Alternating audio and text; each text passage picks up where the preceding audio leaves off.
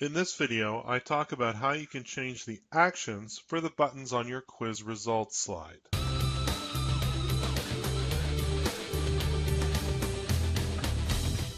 Okay, let's get started here. So I had a question from Jane. She asked, can the actions for the buttons on the results slide be altered?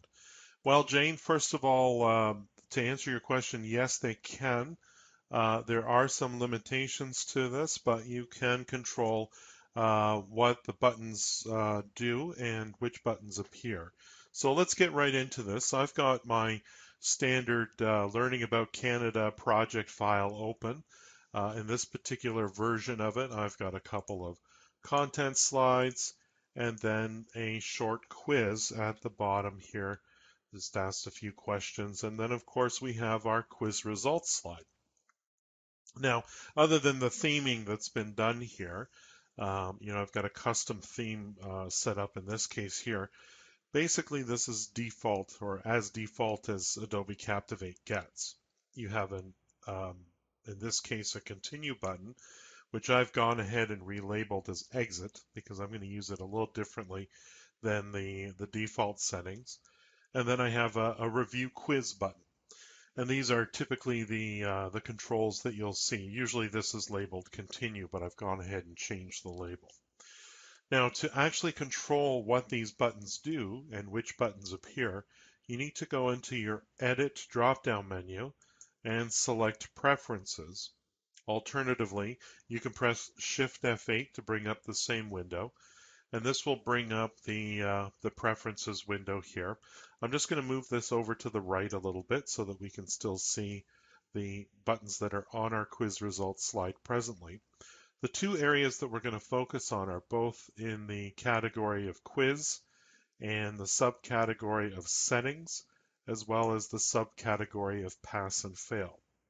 So right now, the quiz exit button that I've labeled exit instead of continue is still set up to, if passing grade, continue. And of course, if failing grade, the same button would apply. It would be continue in this case as well. But let's change its functionality first. So let's first of all think about a passing grade. So if a user passes the quiz at the end of the project, you can choose any of these options down here. Now, typically what I do is I choose the exit option. But of course, you're not just limited to that. You can choose an advanced action if you wish. You could just have it continue. That is certainly an option that's available to you.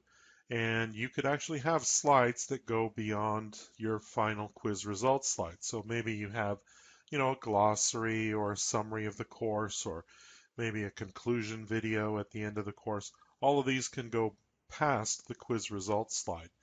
But most cases, many people, of course, simply exit the course at this point because they've satisfied the requirements of the course and the information has been submitted to the learning management system in question.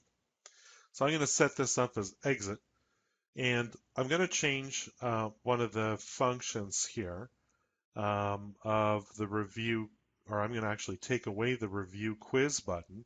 And to do that, I go to the settings option here, and I can uncheck allow users to review the quiz.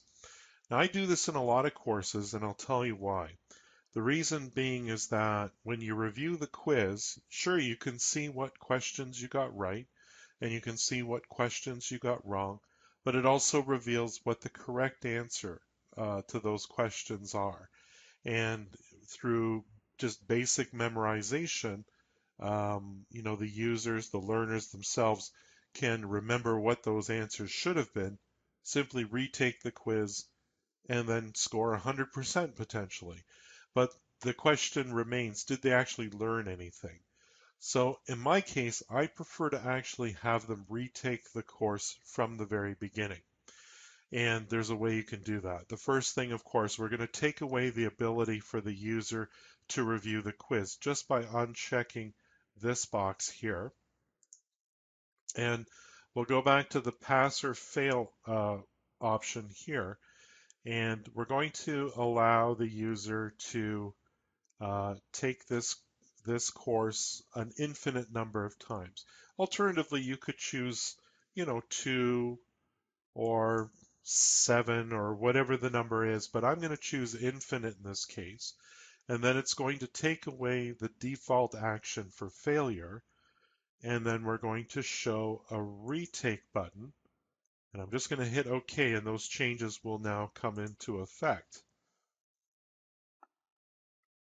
So what's happened is the review quiz button has disappeared because I've taken that functionality away. And then I have this retake quiz button. But I actually don't want them to just simply retake the quiz. I want to take them back to the beginning of the course where they can learn what they should have learned the first time, and maybe they didn't pay close enough attention, or maybe they just need to review it one more time. But we're going to change this functionality so that they can do that. First of all, it says retake quiz, so we're going to relabel this under the properties inspector for that button. Much like I did for the continue button is now an exit button. I'm just going to call this something else. We're going to call it restart course, let's say. It could be anything you want, but that's an option that's available to you.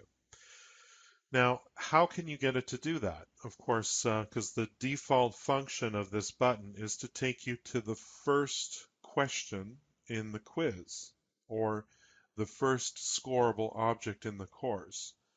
Well, that's actually quite simple. All you need to do is put a scoreable object on the slide where you would like to take them to, where you'd like to jump them back to.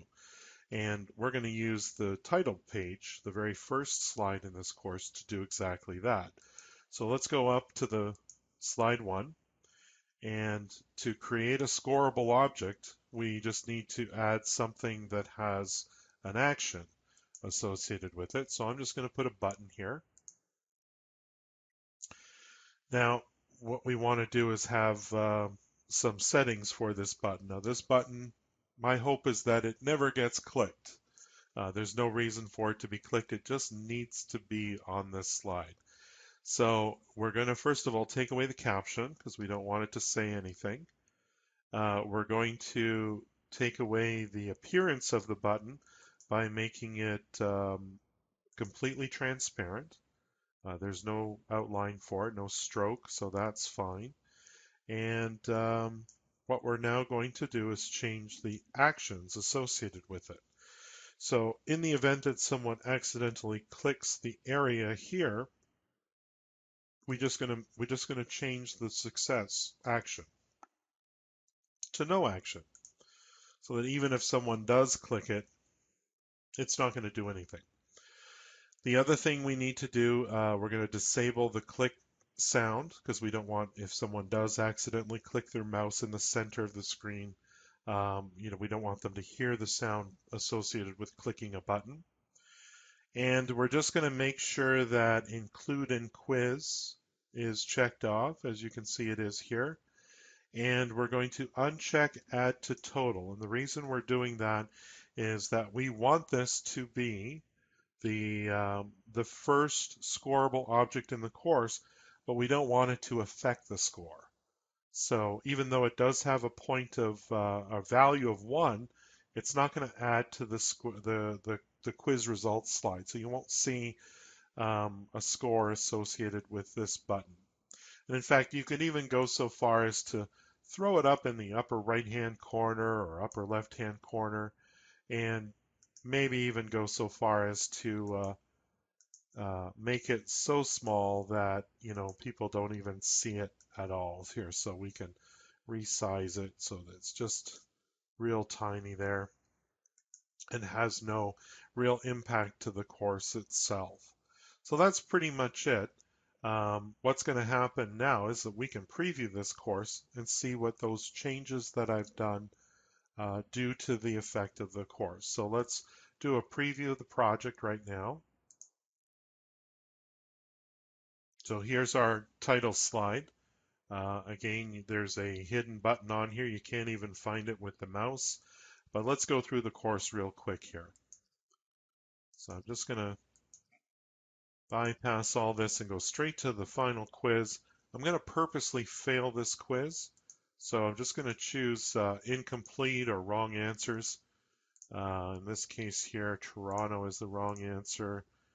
And we'll say Prime Minister Paul Martin is also a wrong answer. So as you can see here, I have a 0 score. I didn't pass, obviously. I failed.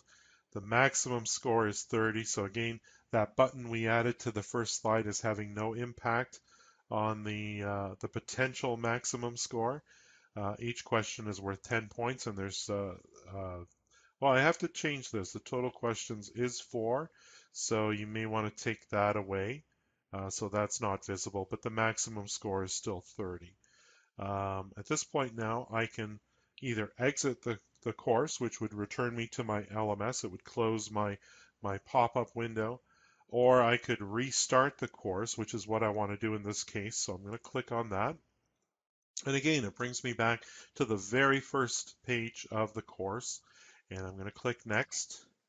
And this time we'll pass, and we'll see what the result is. So the official languages in Canada are French and English. Submit. The capital of Canada is Ottawa. And the head of state in Canada is Queen Elizabeth II. We'll hit Submit.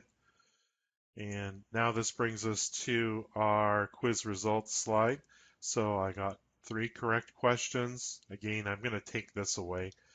Or you could just put in some regular text.